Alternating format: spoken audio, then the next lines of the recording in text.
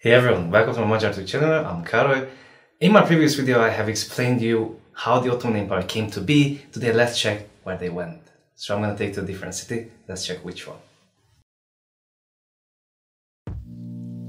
After having taken the city of Bursa, which served as their capital until 1369, the Ottomans went further and conquered Hadrianopolis in 1369. The Ottoman Sultan Murad I led a successful campaign to conquer the Byzantine city. It was at this time that the city was renamed Edirne, becoming the capital of the Ottoman Empire for 90 years. Super cannons were used during the conquest of Edirne, and they were made by a Hungarian. The city is also the birthplace of Mehmed the Conqueror, who took the throne at a young age of 19 after the death of his father Murad II. After Edirne, they went even further and conquered one of the most essential cities of that time, Istanbul. With more than 2,600 years of history, having been a part of numerous empires, Istanbul has always been considered as an extremely important city because whoever controlled this city gained power over enormous economic and trading hub. Although Mehmed converted many churches into mosques, he did not suppress the Christian faith itself. There were practical reasons for this. Sultan acting through their religious leaders. These communities were given their own parts of towns in which to live and worship.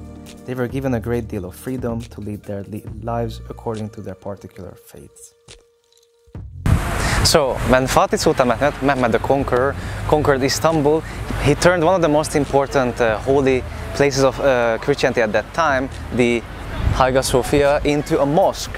It was a very important event because this was one of the world wonders at that time, and this was the biggest holy place, the tallest building in Europe at that time, and that's why it was important that he turned it into a mosque. As you can see, the minarets were added later, and today it's functioning as a museum. Right in front of it you can see the Blue Mosque.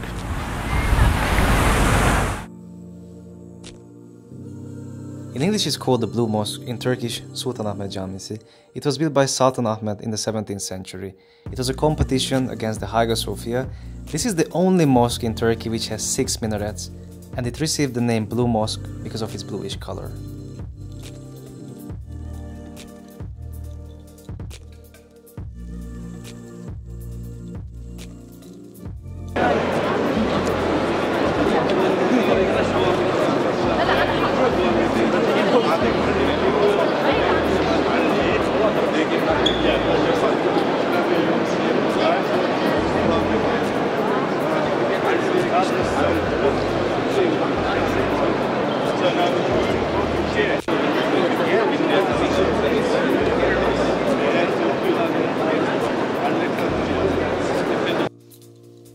During the Ottoman Empire, economy and life were blossoming. As I have mentioned before, tulip as well as gardens were essential during Ottoman rule because of the tulip era was a transitionary period in the Ottoman Empire that was marked by cultural innovation and new forms of the elite.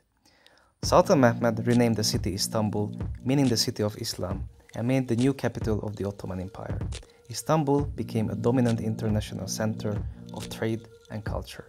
Also, there were the codes of Mehmed II, low-position military order, and he was the longest reigning sultan.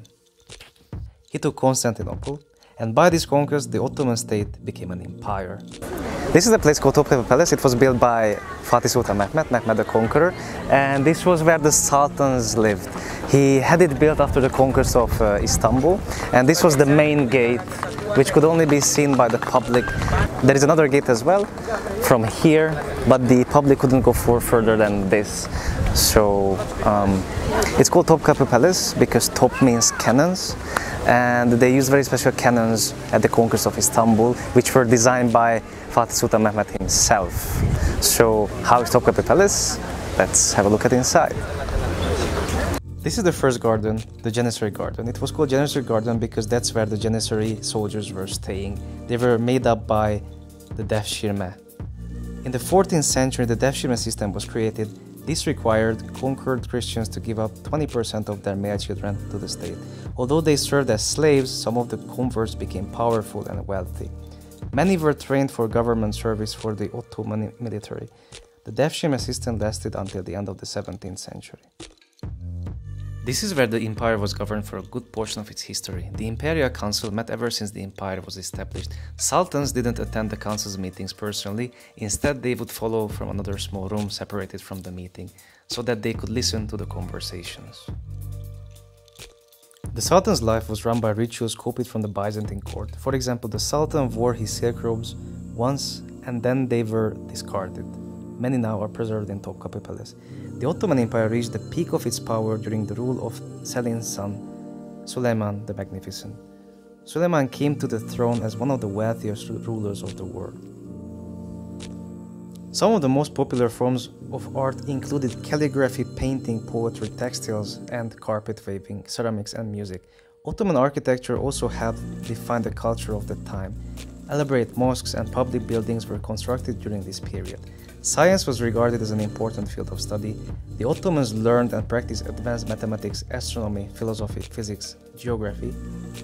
Suleiman created a uniform system law and welcomed different forms of arts and literature. Many Muslims considered Suleiman a religious leader as well as a political ruler.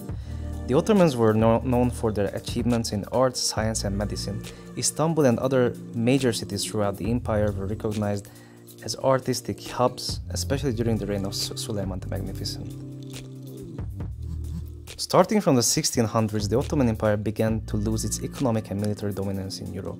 Around this time, Europe had strengthened rapidly with the Renaissance and the dawn of the Industrial Revolution. Other factors, such as poor leadership, led to the weakening of the empire. Led to the fall of the Ottoman Empire. The Ottoman Empire officially ended in 1922 when the title of Ottoman Sultan was eliminated. Turkey was declared a republic in 1923.